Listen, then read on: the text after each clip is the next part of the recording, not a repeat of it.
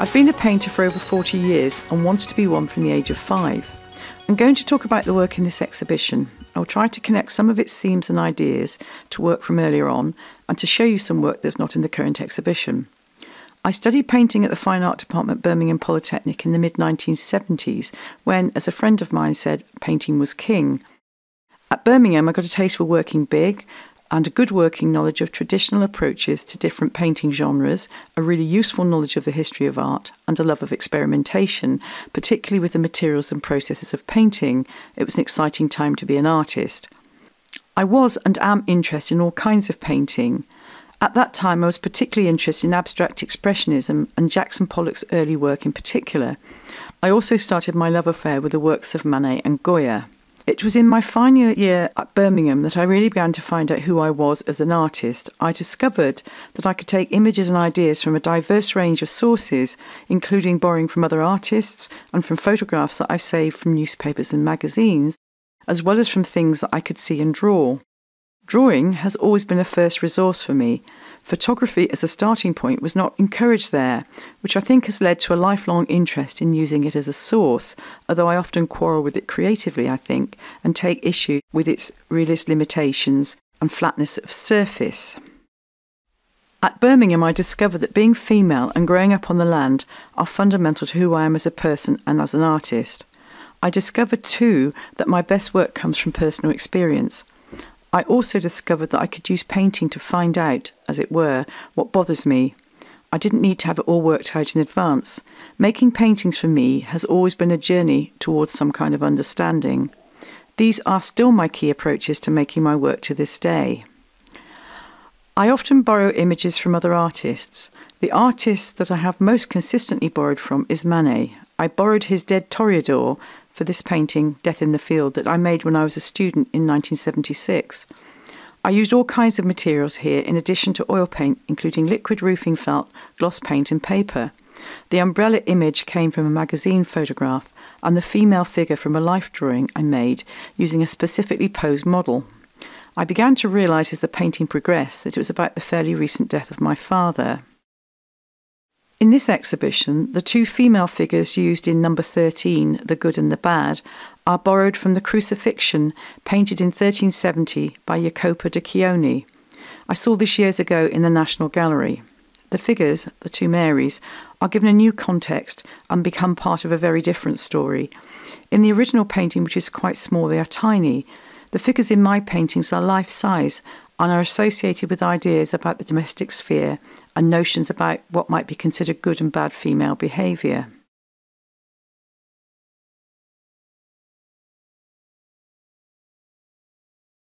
I made a number of paintings based on ideas about the land when I was a student.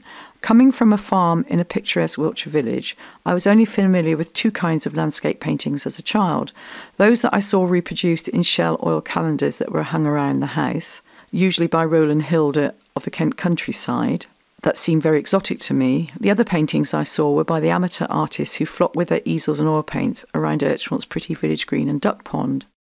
I did not see any really great paintings until my first visit to the National Gallery in London when I was 18. What I did begin to realise about working with a landscape was that I wasn't interested in the landscape as a view, landscape seen from a fixed and still point. I was interested in it as an experience, moving through it, its smells, its sensations, its lives, its deaths. I was also interested at this point in Ted Hughes's poetry, particularly in his book Crow. This attitude to working with the landscape is to a great extent still my working position now. I've collected information about the landscape in various ways over the years. Around the year 2000, I made some large drawings on canvas with charcoal, where I began by making rubbings directly from the surface of the land and of the beach, and then worked on further in the studio. These drawings also became starting points for paintings. Some of the landscape-based paintings in this exhibition, such as number 4, Float, are based on photographs, and some are based on spliced-together images from photographs and video stills. Photographs are usually taken from a single viewpoint, whilst video enables a recording of a journey into and through the landscape. Sometimes these spliced together images are reorientated, such as in number 11, Girl in a Mac. I made a number of A4 photo collages, which were the basis for many paintings. I often make a number of paintings from the same source. Earlier versions are usually monochrome or near monochrome. It often takes a while to find a colour palette for an image, and then there is the opportunity to experiment with that too. Number 15 Woodlight is one of a number of paintings that are based on photographs of woodland projected over a pink ground, an attempt perhaps to feminise the landscape. These earlier paintings were shown at Customs House in 2006 and are made with glitter on a pink acrylic ground. They look dull as photographs. In reality, as you walk past them, they twinkle in the night and appear to be almost animated. One of these woodland photographs was the starting point for number 3, Lola in Green. In this painting, Manet's Lola de Valence is inveigled into and concealed within thickets of paint and hidden by layers of marks. I have often made reference to John Everett Millet's painting of Ophelia. An earlier painting of mine called Float from 1996 is the forerunner to paintings such as number 4, Float Green, in this exhibition. This image is not a direct lift from the Millet painting, but comes more from a sense of deep connection to this semi-submerged female form, which for me is a potent and powerful metaphor. Between 2002 and 10, my interest in working from the landscape evolved into asking questions about how we take the landscape home with us. I interrogated familiar domestic objects for signs of the outside and started to use scatterings of natural elements such as leaf mould as grounds for my paintings, which would be shown indoors. The leaf litter was lifted directly onto wet-sized canvas from the woodland floor and can be seen forming the background in spring of 2006 and somewhere made in 2009. Fabric, clothes and domestic items all make their appearance in these paintings, which I showed at Bayart in Cardiff in 2009.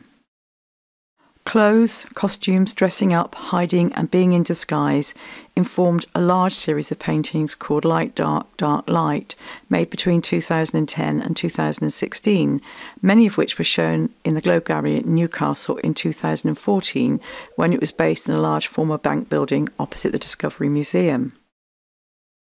Number 7 in this exhibition, called Two of a Kind, which you're standing next to, was the first painting where I mixed together figures and images from different eras. In this painting, Thomas Gainsborough's Mary Countess Howe meets Twiggy, the famous 60s model, in an elegant 18th century park. Later paintings in this series introduced into the mix pictorial spaces from completely unrelated paintings, for example from the American abstract expressionist painter Hans Hofmann's painting Equipoise, which informed the space in a number of paintings, including the following groups of work, where Mary Countess of Howe has now joined the developing cast of characters and becomes the archetypal governess of Victorian novels. Mogul painting and the flat planes of brilliant colour used to depict space also inform this body of work.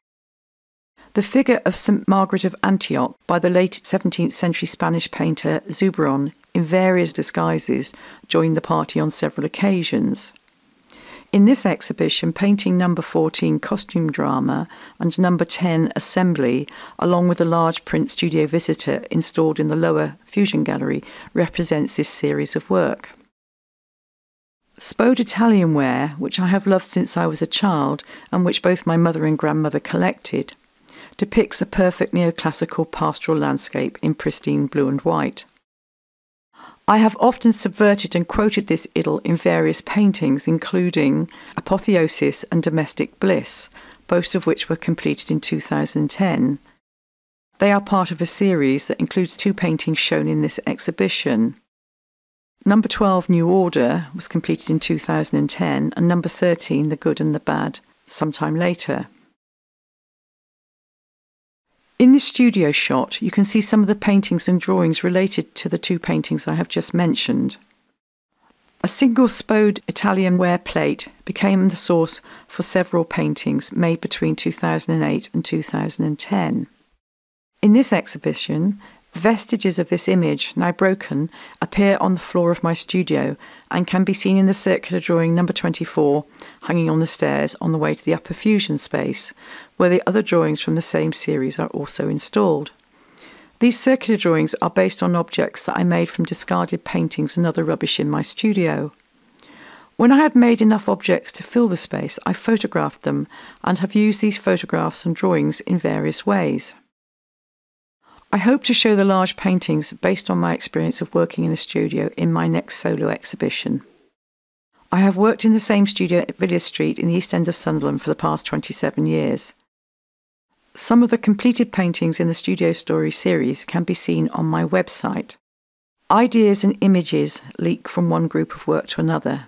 Painting for me is a silent and powerful form of communication. The story that I have told you today is just one version. You will bring your own stories, ideas and experiences to the exhibition. Go with them, they're yours.